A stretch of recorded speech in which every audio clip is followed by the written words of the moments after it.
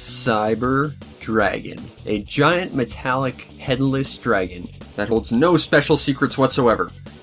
If you think there are secrets, you're crazy. And you're not crazy, are you? Of course not. You can take this guy as the upgrade to the mechanical dragon, which means it's a giant target that's pretty awkward with actually hitting anything, but it's an upgrade. Sort of.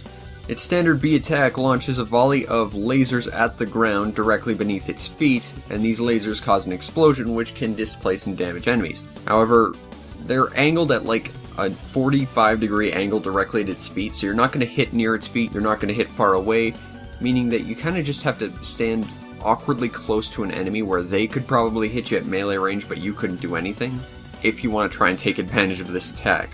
Which makes it, yes, very awkward and dumb. Seriously, this guy's basically a giant walking weak spot. And his X ability fires off the large satellite cannons on his wings, which are more effective than the previous mechanical dragon's satellites.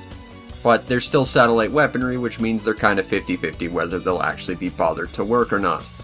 Basically, this guy's a giant target. But he's got a little bit more health and a little bit more damage than the previous iteration of itself, so at the very least, it can kind of sort of survive fights better while getting hit by more things because he's bigger and slower.